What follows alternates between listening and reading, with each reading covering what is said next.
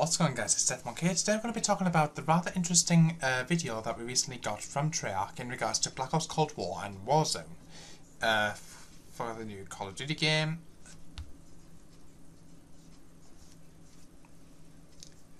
What's going on, guys? It's Bocw here. Today we're going to be talking about Black Ops Cold War and Warzone Season 1. Basically, we're going to be checking out the brand new maps. We're going to be talking about the weapons that we learned about. We're going to be talking about what we're going to expect to see with Warzone and zombies, and what's going on with Nuketown. So, basically, if you're excited for this, give this video a thumbs up, drop a like, hit the subscribe button if you're new, hit that notification bell to stop us an upload. I have noticed that around 80% of you haven't hit that subscribe button. Very important, guys. So, make sure you guys do subscribe to the channel. So, basically, for those who don't know, the video by Treyarch and Call of Duty has recently dropped, so we're going to be watching this, and we're going to be talking a little bit more about this in details. So, without further ado, guys, let's watch this video. This week, Black Ops Cold War will invade Warzone with Season 1 storming onto consoles and PC. Players will get free content throughout the season, including 8 free maps across Black Ops Cold War multiplayer, 3 free-to-acquire weapons, a new battle pass system, and more. Today, members of the Treyarch and Raven development teams provided a bit more insight into what's in store. For the full-length studio broadcast, check out Treyarch's YouTube channel. For the highlights, stay tuned, because right now, we're dropping into Rebirth Island with Raven's senior executive producer Ryan Burnett to learn more about Warzone's new map. When we thought of Rebirth Island, we wanted to look back into the Black Ops lore and really dig deep into where did the Nova 6 gas originate from. Players will experience open area and open island where they'll be able to roam around the map, and in there, in the center of this island, is the actual bioweapons facility. Season 1 also marks the arrival of 3 new operators. Out of the gate, starting the week of launch, players will get to know Stitch. Discarded by the Soviets, he's a former bioweapons expert hellbent on revenge. With new play spaces and operators in the mix, you'll need some additional tools in the toolbox. Expect a huge addition to your Warzone armory, as a vast infusion of Cold War weaponry becomes available for you to use in your loadouts. Unless a weapon has a particular challenge needed to unlock it, Black Ops Cold War primary and secondary weapons, including blueprint variants, will now be accessible in Warzone. Here's Treyarch's Tony Flame to share more about the 2 new weapons players can expect at launch, along with a brand new score streak. Let's start with the Crow's Assault Rifle. From a gameplay perspective, it's a bullpup, which means it's going to be a little bit quicker on the draw. You're going to be able to ADS a little bit quicker. You'll be coming out to sprint a little bit faster. And it's a lot of fun. It's very unique visually. On the flip side, switch to the MAC-10, you've got a traditional Black Ops favorite here in the MAC-10. It's an incredible SMG. It's got the fastest fire rate of all the SMGs. It's kind of a bullet hose, but it's a ton of fun to use. This is the score streak, the HARP, the high altitude recon plane. You call it in, and it's going to tell you where all the enemies are. It's going to show the direction they're facing. There's no counter for it because it's a high-level score streak, other than to shoot it down. Things don't quite go your way in Warzone.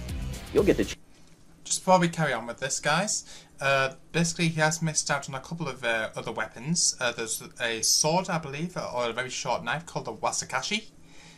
Basically, that can do like a slightly shorter range than a combat knife can do, but it has very quick action time, so you'll be able to like pull off. It's kind of like if you ever used the Ripper back from Black Ops 3, Black Ops 4. Basically, that's what it looks like, guys. So that's a rather interesting new melee weapon there. So I think there's one other off the top of my head, but I think it's a little bit slower in terms of speed time. But that's going to be really interesting as well. I can't remember exactly what it is off the top of my head, but that's going to be really cool as well. So I just want to point that out to you. chance for another go, but this time with 2 new Gulag experiences. The Rebirth Island is all about the prisoners, right? So as you go down the hallways, the metal detectors go off, alert your enemy, let you know where you're at. So we're adding a little twist there to your 1v1. Shifting gears to Black Ops Cold War multiplayer, the launch of Season 1 also ushers in the arrival of 8 maps, mixing up a range of 6v6, 2v2, and Fireteam experiences. Here, for the rundown, is Treyarch's Matt Schrantz. We've got a new 66 map, The Pines, and an 80s mall. So we've got all the 80s mall fanfare. Raid is returning, plays really well in every game mode.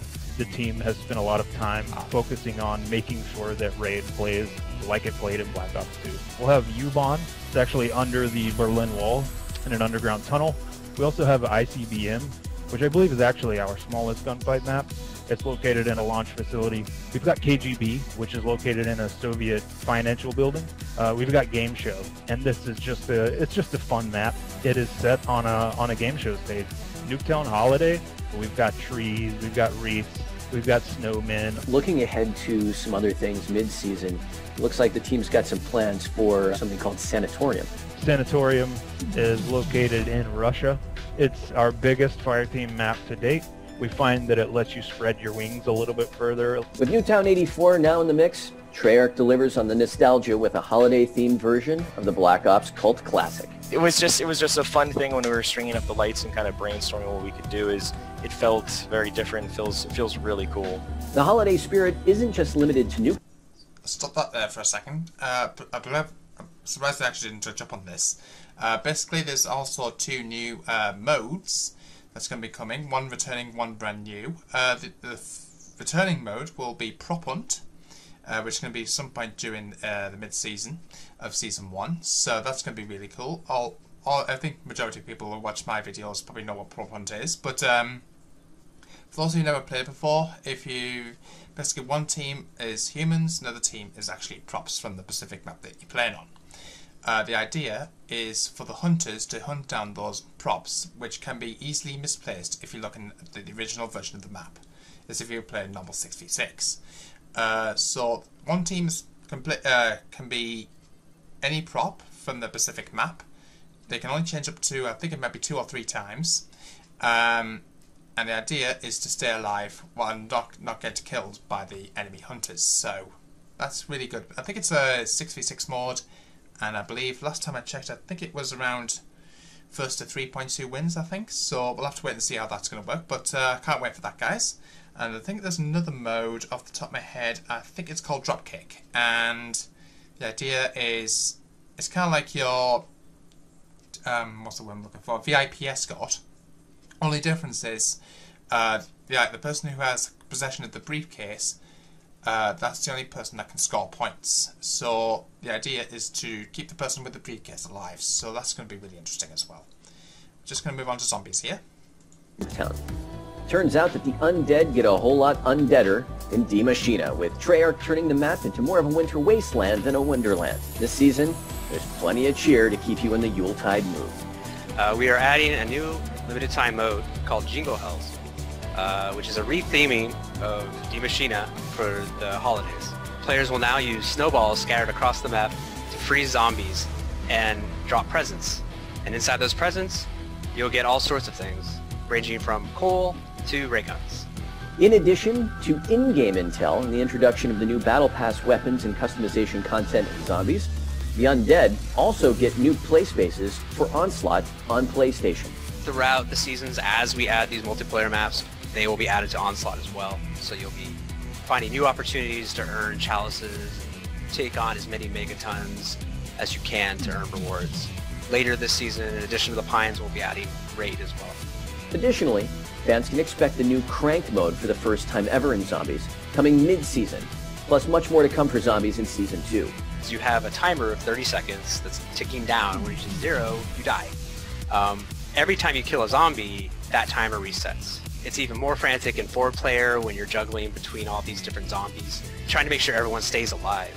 When Season 1 launches, remember that the cross-progression system that links player progression, prestige levels, and the battle pass between Black Ops Cold War and Warzone becomes available in Season 1. That's right, when Season 1 drops, expect your season level to be synchronized based on your current season level in Black Ops Cold War. Your previous unlocks from Black Ops Cold War and Modern Warfare, such as weapons, perks, score streaks, and more, will remain unlocked. For all the details about Season 1 and what's in store, head to callofduty.com to learn more.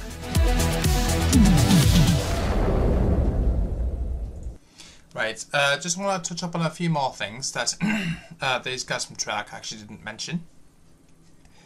Basically, for those who don't know about the progression from Call of Duty Warzone and Black Ops Cold War, if you haven't reached, let's say for instance, because I'm on Prestige 1, level 10 at the moment, the idea is to get to level 55 before 16th of December. If you fail to do this, your rank will be reset to the beginning of the Prestige that you can last completed. So if you didn't manage to Prestige before December the 16th, before the update, your rank will be reset to rank 1, so you have to go through it all again. If you have, let's say, reached Prestige 1, and let's say you've managed to reach like level 10 for example, again your Prestige will be reset to Prestige 1, rank 1. Just want to make that clear, guys.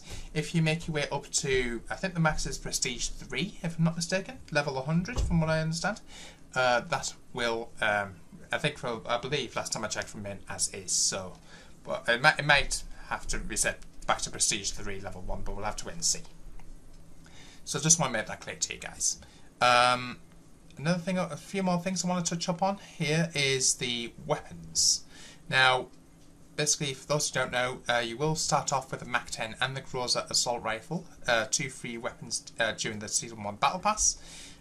Tier 0 instant unlocks, so first of all there'll be Stitch, which is that new villainous character, introduced an operator, which is signature redacted outfit skin. We've also got the Adler operator skin and mission. It gets a traveller skin with the Urban Infiltration mission, which when completed earns you 2 new skins, a calling card and more. The Silver Flash Watch, an 80s inspired wrist accessory that's synced with the real world time. Seasonal XP boost, and offers a 10% increase on all XP earned during Season 1. There's also going to be Season 1 weapon blueprints. These have been a huge selling point for all battle passes since Modern Warfare, and this will include, Season 1 will include 20 of these, spread across 7 different primary and secondary categories, including the Arid Constructor AR at tier 81, Constable Tactical Rifle at tier 85, and a Gantry SMG at tier 95, all free. There's new cosmetic skins for several operators that are also being released with the Battle Pass, which are the Raider outfit at tier 10 for Bocw, the base jumper for Adler at tier 90, and a new finishing move called Pain in the Neck at tier 19. 4 tier 100 items, and I believe last time I checked is the Prisoner skin for Stitch, they've seen that he wears when he escapes from the Gulag, the Natural Order blueprint for the new Groza Assault Rifle, and 2 assault vehicle skins, 1 for each for Black Ops Cold War and Warzone, as well as the Season 1 emblem, which is animated.